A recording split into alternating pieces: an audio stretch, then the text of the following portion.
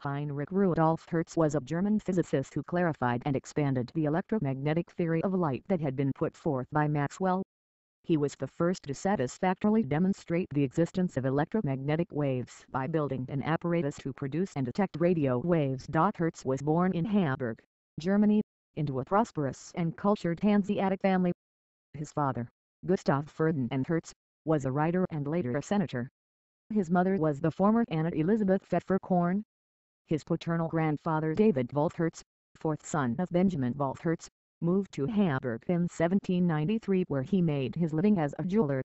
He and his wife Schoen Hertz were buried in the former Jewish cemetery in Altentham. Their first son Wolf Hertz was chairman of the Jewish community. His brother Hertz was a respected businessman. He was married to Betty Oppenheim, the daughter of the banker Salomon Oppenheim, from Cologne. Hertz converted from Judaism to Christianity and took the name Heinrich David Hertz. While studying at the Gellertensche des Johannums in Hamburg, he showed an aptitude for sciences as well as languages, learning Arabic and Sanskrit. He studied sciences and engineering in the German cities of Dresden, Munich and Berlin, where he studied under Gustav Kirchghof and Hermann von Helmholtz. In 1880, Hertz obtained his Ph.D. from the University of Berlin, and remained for postdoctoral study under Hermann von Helmholtz. In 1883, Hertz took a post as a lecturer in theoretical physics at the University of Kiel.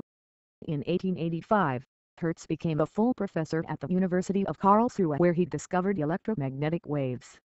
The most dramatic prediction of Maxwell's theory of electromagnetism, published in 1865, was the existence of electromagnetic waves moving at the speed of light, and the conclusion that light itself was just such a wave. This challenged experimentalists to generate and detect electromagnetic radiation using some form of electrical apparatus. The first clearly successful attempt was made by Heinrich Hertz in 1886.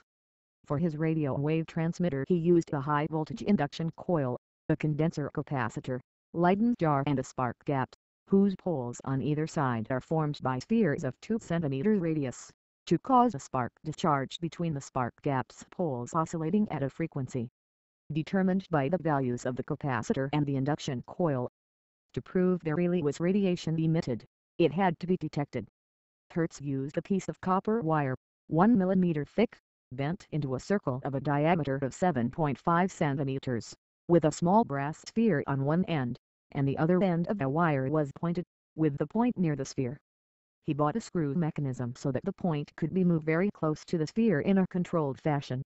This receiver was designed so that current oscillating back and forth in a wire would have a natural period close to that of the transmitter described above.